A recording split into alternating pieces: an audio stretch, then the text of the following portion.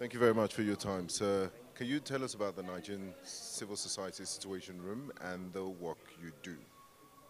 The Civil Society Situation Room is a platform of civil society organizations working on governance issues. We work on observing elections, accountability issues, and here in Osun State, we are observing the elections, which would hold on September 22nd, deploying observers, receiving reports from observers in the field, analyzing the reports, following up with the stakeholders, especially the Electoral Commission and security agencies, to escalate issues that we find important for it to be resolved ahead of as the election progresses.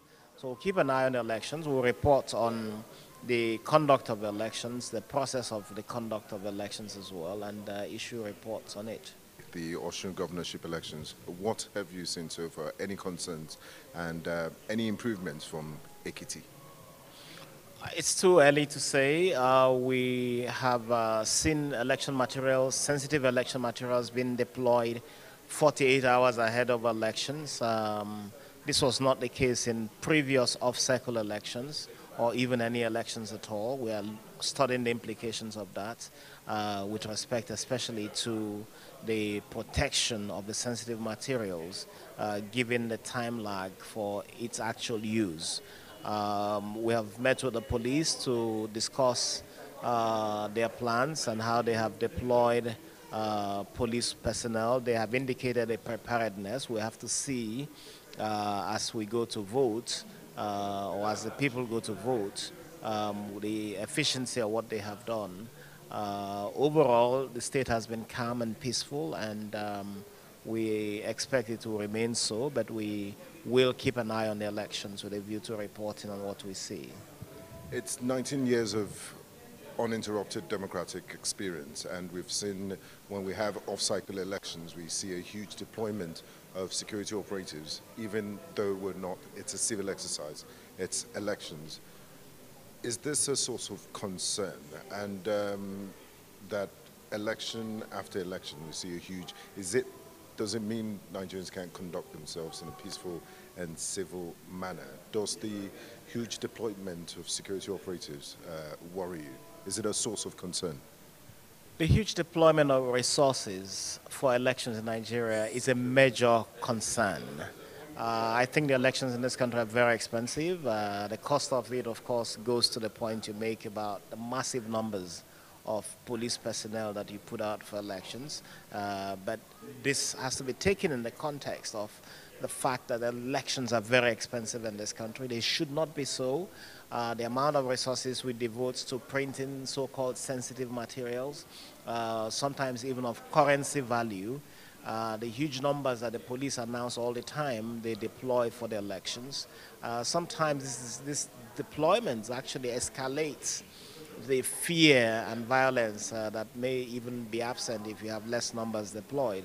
So these are issues of concern. I think this country needs to walk towards less expensive elections, and we need to study how we can achieve this and get it right. Now, in the aftermath of the Ekiti elections, a lot of observers said there were incidents of vote buying, and INEC has been trying to be proactive.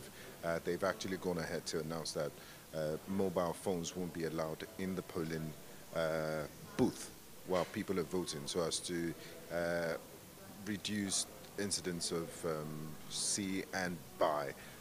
Do you think this is enough, and what other steps has civil society taken to reduce incidents of vote buying? We think it's important that INEC has said to people in the 1 minute or so that you are in the cubicle to vote, you shouldn't go in with your phones. This is important, and every step that needs to be taken to get people to respect the sanctity of the electoral process is quite welcome. But we also know that transparency of the electoral process is important, and people need to be able to capture what is going on. Observers, citizens who are actually going to polling units should be free to record what is going on in the vicinity of the polling area, of course respecting the guidelines set by INEC that prohibits going into the polling cubicle to snap pictures of the ballot papers indicating how people vote.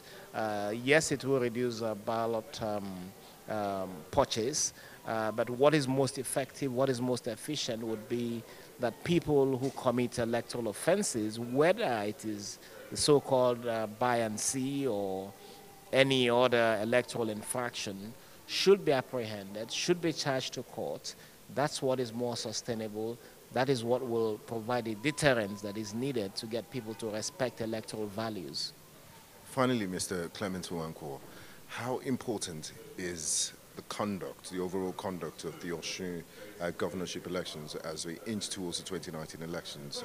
Would it be a window into how we expect elections to be conducted next year? Well, anything that hasn't been put in place now would be a question: how much more time do you have to? We have just about 4 months to the general elections in 2019.